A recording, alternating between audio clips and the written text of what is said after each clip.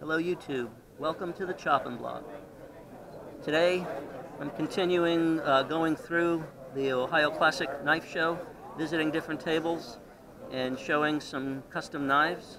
And today we have Joe from JFF Customs, and he is going to take us through a few of his knife designs. Take it away, Joe.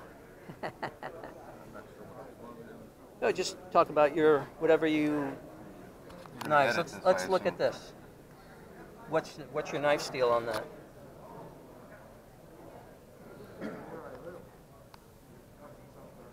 Okay.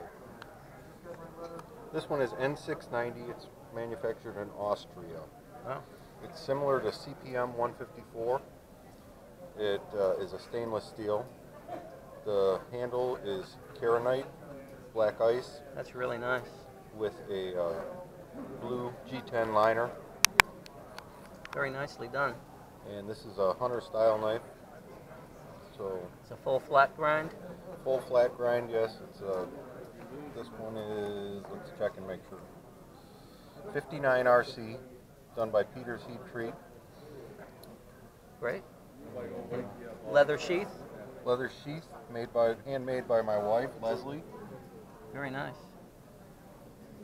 Good. Cool. We have a Nussmec style. It's an older pattern of a blade, Yes. and it's AEBL stainless. It was originally manufactured for razor blades and surgical equipment. It takes a very fine edge, but it's not real hard to sharpen. Uh-huh. And this has got a stabilized maple with G10 green liners on it. Well, that's really, it really pops. It's nice color combination. So, yeah, it's an older style. It's a Skinner. You can use Skinner. It's an all-around kind of knife. Sure. Nice. Okay. We'll move on down a little bit more here. What about these? What can you tell me about these right here? Okay, these are actually made out of farrier files for horseshoe. The profession is horseshoeing. Sure. It's a used file, and I take and grind the teeth off so they're not sharp and protruding any longer. Just leave the pattern in there. Right. We leave the pattern. We got handmade hand file work on the back, on the spine. It is a desert ironwood handle with 416 stainless bolsters, and this was annealed and then reheat treated to 58 RC. Very nice. Well, you do nice work on those. That also comes with a handmade sheath. And Nice. my wife Leslie is starting with some leather carving on her sheaths.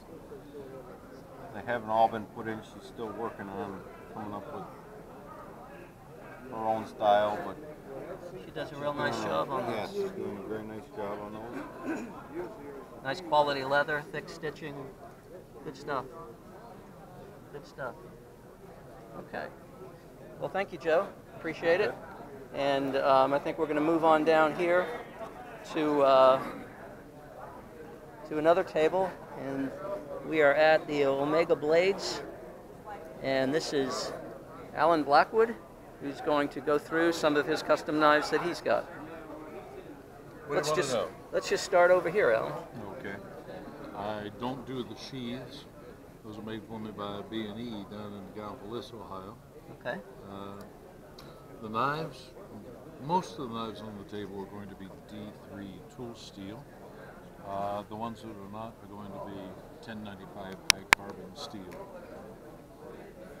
Handles range from black canvas micarta, brown canvas micarta, rosewood, cocobolo.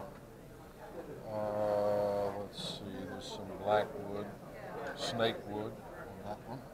Nice one. This one right here, This one right here. Snakewood. Mm-hmm. Very nice. Let's see. Let's move on Edge down. apple, blackwood. Almost a play on the name, but that one came from South Africa, Central Africa anyway. This is blackwood, white canvas. That's about it as far as exotic wood goes. got some pretty big beefy knives here as far as size goes. Yeah, that's my interpretation of the colonial period's long hunter. It's really too thick to be authentic, but it's close enough to reenactors like the Coffin Bowie handle. And let's face it, it's impressive. Yes. Yes. Okay. This is a takeoff on the Viking Scramasax. They were making this style of point long before Mr. Wonkliffe ever showed up on the scene. Ah. I do file work on the Tang. That's really nice. Serves as grip enhancement, but it's mostly eye candy. Sure. Well, you do very nice work. Good detail on them. Thank you. I thank you for your time. Mm-hmm. And again, this was Alan from Omega Blades, and I'll put the descriptions in the description box. Okay. Thank you for watching YouTube, and I'll see you on the next one.